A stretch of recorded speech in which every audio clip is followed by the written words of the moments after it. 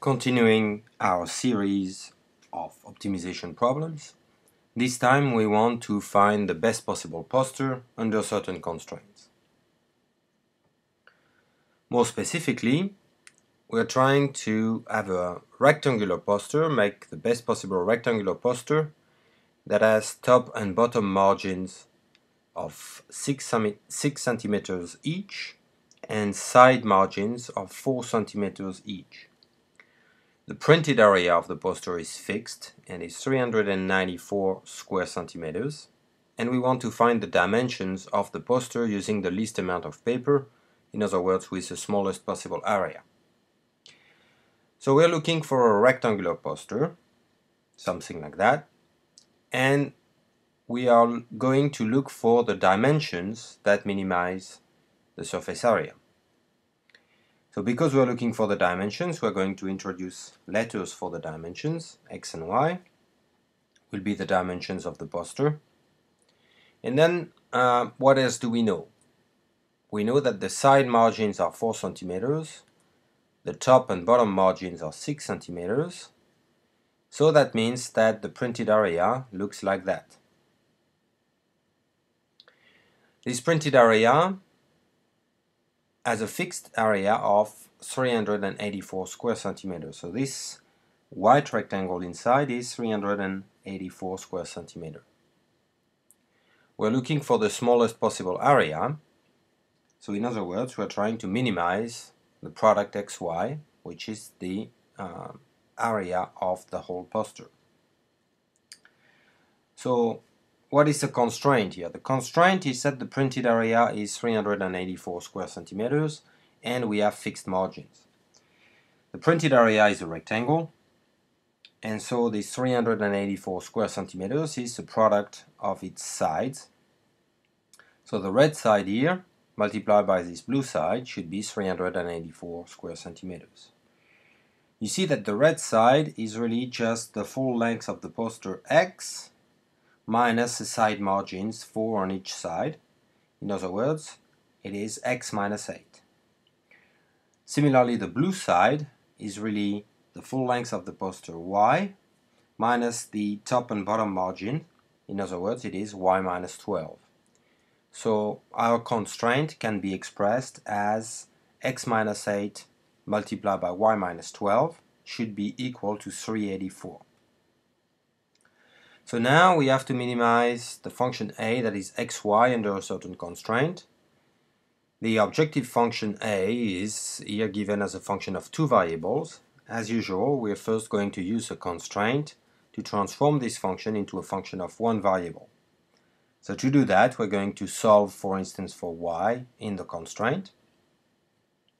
Right, so if I divide both sides by x minus 8 and then add 12 to both sides, I find that y is 12 plus 384 divided by x minus 8.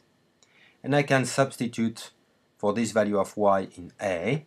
So a is x multiplied by this quantity, in other words 12x plus 384x over x minus 8. Now I have found my objective function a that I want to minimize as a function of one variable. We want to minimize this function on the interval, open interval 8 infinity. Why on this interval? X has to be at least 8, that is clear because we have 4 centimeters of margin on each side, so x cannot be less than 8. And it is not clear whether there can be an upper bound on x because we could have x very large and y very small as long as y is greater than 12. So this is what we want to do. And we know that to find the minimum, we're going to have to study the function. In particular, look at the derivative, look for the critical points, potentially the intervals of increase and decrease. So the derivative, in this case, is derivative of 12x, which is 12, plus the derivative of 384x over x minus 8, which we obtained with the quotient rule. So we have derivative of the top, which is 384, multiplied by the bottom, x minus 8, minus 384x, which is the top unchanged, multiplied by derivative of the bottom, which is 1. All this over the bottom squared. At the top we have 384x minus 3072 minus 384x, so the 384x cancel out, and we get 12 minus 3072 over x minus 8 squared. Now we can solve the inequality a prime positive. Right? Find out for what x the derivative is positive.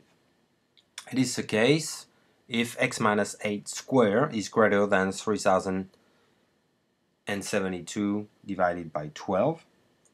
3072 divided by 12 turns out to be 256.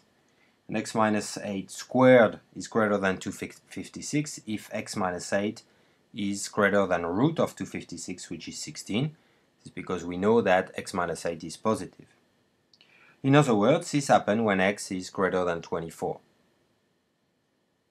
So now we have our function a that we want to minimize on the open interval 8 infinity, and we found that the derivative is positive exactly when x is greater than 24. Once we found the optimal x, we can find y because we have y in terms of x. So what we have found is that the derivative is positive for x greater than 24 and negative for x less than 24, and of course greater than 8 because x less than 8 doesn't make sense. That means that the behavior of the function giving us the area is this way. It is decreasing from 8 to 24 and increasing from 24 to infinity, and therefore we have the absolute minimum of the function a for x equal 24.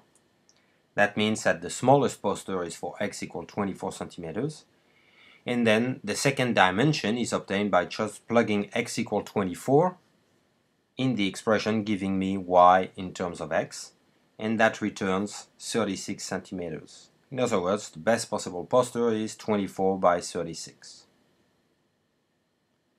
Now we're going to see a few more examples in the next videos.